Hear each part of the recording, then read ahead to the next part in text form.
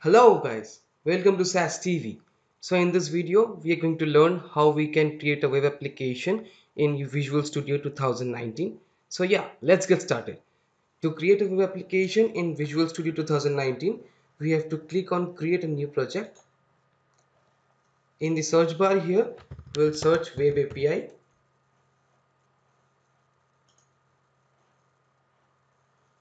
So two things come up, the ASP.NET Web Application .NET Framework, and the other one is ASP.NET Core Web Application.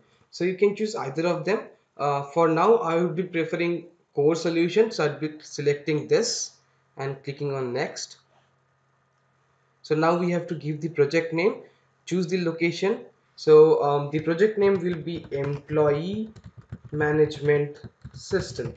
So the reason being I gave this name employee management system is because the next videos we will be going further will be based on the same example, the employee management. So yeah, that's the reason I gave it. We'll learn eventually why I named this project as employee management system. But yeah, for now, let's go on and create the application. So for this, I will be going ahead and creating this solution in here.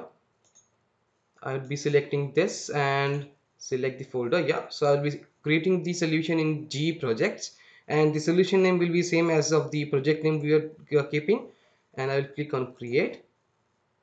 So Visual Studio is going to take some time and create the web application for us, but before that we have to choose this thing, like what frameworks we have to choose, what core and all. So yeah, I will be selecting .NET Core instead of .NET Framework as I told earlier.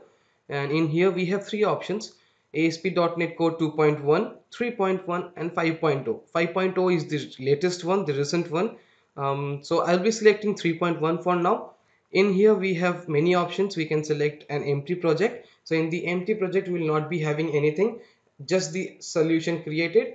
In the API one we will be having the controllers folder already created, nothing else. And in these two, web application and web application model view controller, we will be having three different folders created. One is the controllers folder, one is the views folder, and the other one is the models folder. So yeah, I will be choosing the API one as I'm not planning to do the front end thing right now. We are just going to plan and work on the back end thing. So yep, I will selecting the API and I will click on create. So now Visual Studio will take some time and create the web application for us. So let's wait until the Visual Studio creates the application. Okay, I guess it's taking some time. So let's just skip it to the part where it gets created, okay? So yes guys, there we have it. The employee management system solution being created. The solution name is same as of the web application. So in here we have the controllers folder as I said earlier. We also have this model here. So yep, in the controller folder we will be having one class file already there. It's the weather forecast controller. It's just like an example for the newbies, like if they want to understand what things are being written in the controller thing. That's all for this video. Thank you so much for watching. See you in the next video. Bye bye.